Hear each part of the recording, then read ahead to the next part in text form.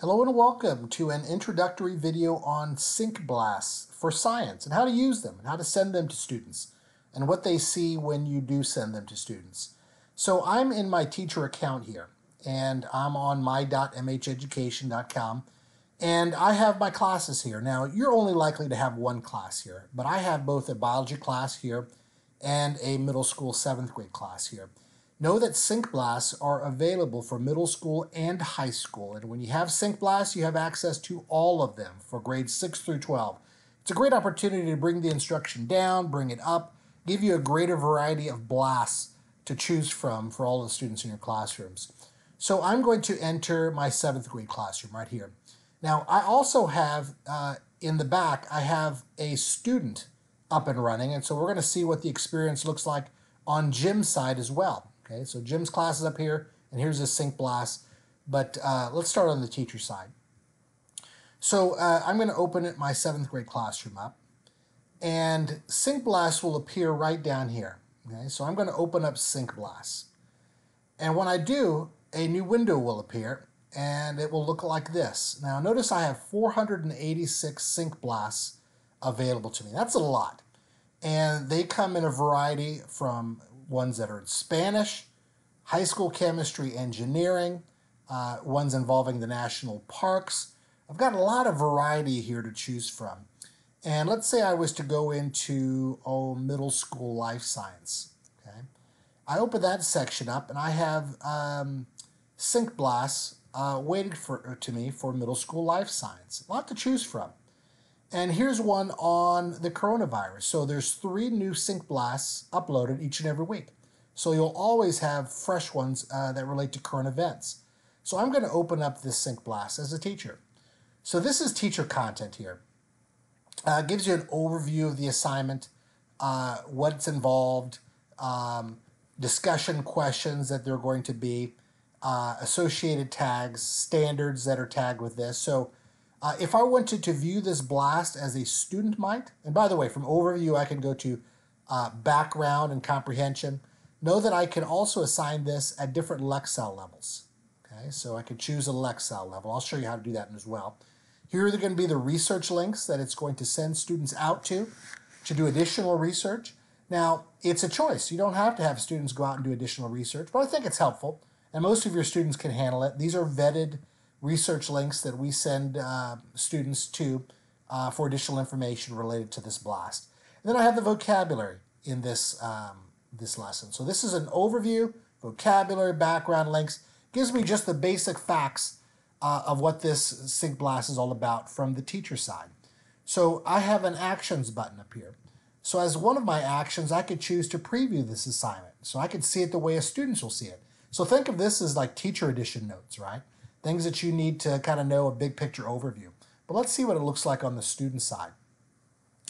And when I do that, this screen will come up, and this is what the students see. So I've got a quick poll, vocabulary, comprehension, and the blast right here.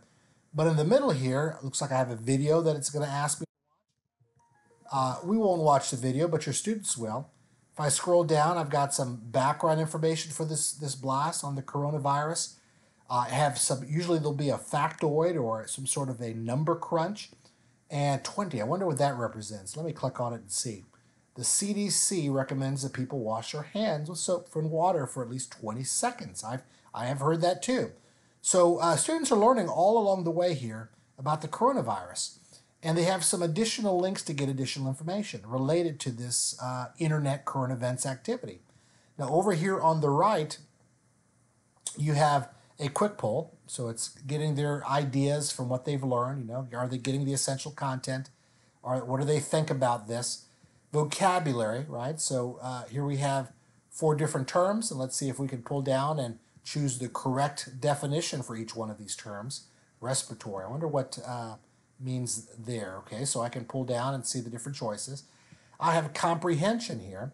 So just to make sure that I'm comprehending, if I'm understanding what's being shared with me. And then after all of this, I have a blast.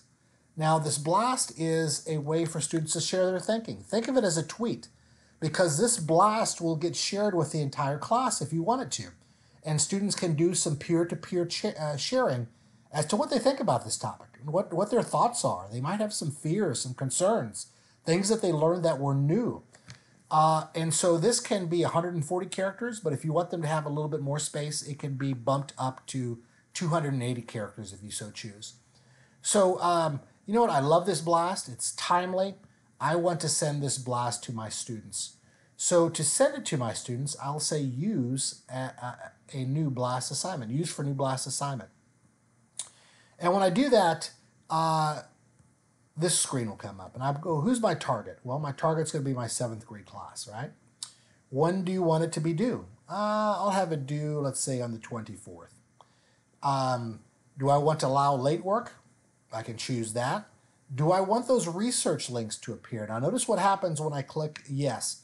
It says, are you sure? You know, just understand that students are going to go out of the McGraw-Hill platform and do some research. And if you like that, if you're cool with that, then you click understand, and I'll say I click understand. If I scroll down here, I can increase the length of the blast from 140 to 280 characters. Yeah, I think I want to give them a little bit more room. And then if I want to customize even further, I can click this customize button. When I do it will expand. And I can add my teacher instructions. You know, maybe I want them to do something a little bit different with this blast. Maybe I want them to share with their blast specific things. Maybe, hey, share 3 things that you learned while going through this, or 3 thoughts and 3 opinions, or whatever it is that I want to share with my students or have my students share with others, I can do there. This is where I make the choice between Lexile levels. And do I want certain students to get different Lexile levels? So I can do this right here. And so I scroll down, I make all the choices that I want. Do I want student nicknames to appear? Yep, I'll do that for the students. And do I want to enable the peer reviews? This is where the students can comment on other students' work. If I don't think I want to do that, I could disable that. But that's the fun part of this, where students are working peer-to-peer, they're sharing their thoughts, they're collaborating, and it creates this community. And then I click create the assignment. Now I've already created the assignment, so it's available to my students. So let's go on the student side to see what it looks like. So if I go to my Firefox menu here, and I go to my student, Jim is my student, we're out of the teacher side now, and I go to SyncBlasts, waiting for me is that SyncBlasts assignment. So here it is, Coronavirus Explained, okay? And I have 9 more days to complete this. So anything that's assigned to you, assigned to them will show up right here, okay? So I'm going to enter into this blast as a student, and we previewed it as a teacher, so we know what this looks like.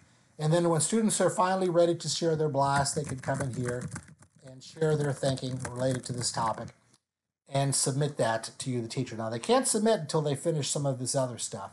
So they have to finish everything. Once they finish everything, they can submit that assignment. So SyncBlasts is a tool that can be used to integrate current events into your class. It can integrate cutting-edge science.